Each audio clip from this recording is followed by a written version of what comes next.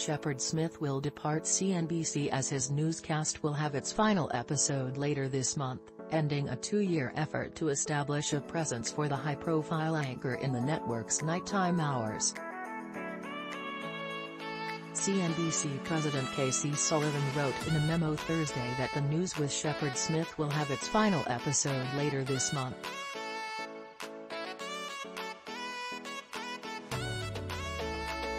Plans are for a new business program in that time slot at the start of 2023. Decisions like these are not arrived at hastily or taken lightly, Sullivan wrote. I believe this decision will ultimately help to strengthen our brand and the value we provide our audiences. Smith will not take on a different role at another NBCUniversal network, according to a source. Smith was a high-profile hire for CNBC back in 2020 when, following his abrupt departure from Fox News the previous year, he was courted by other networks. The result was the news with Shepard Smith, an effort by CNBC to venture into the hyper-competitive news environment in the evening hours.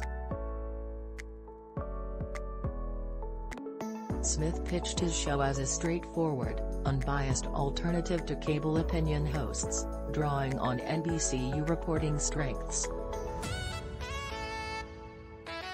But his show never broke out in the ratings, even as Sullivan noted that it increased the CNBC audience and delivered the most affluent audience of any primetime cable news program. The cancellation of his show is yet another sign that cable viewers prefer personality-driven opinion. Last year, Fox News moved its newscast from the time slot and replaced it with Jesse Watters Primetime, the latter of which is among the top-rated cable news shows. CNN recently tried Jack Tapper in the 9 p.m. ET time slot, featuring newsier segments and big guest interviews like President Joe Biden, but the show has remained in third place to Fox News' Hannity and MSNBC's Rachel Maddow/Alex Wagner combination.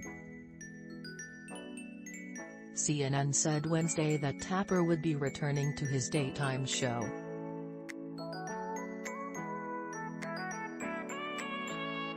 Smith's show also was a bit of a departure for CNBC, as it had previously filled the slot with reality programming, given that many business news viewers tune out following the aftermath of the trading close.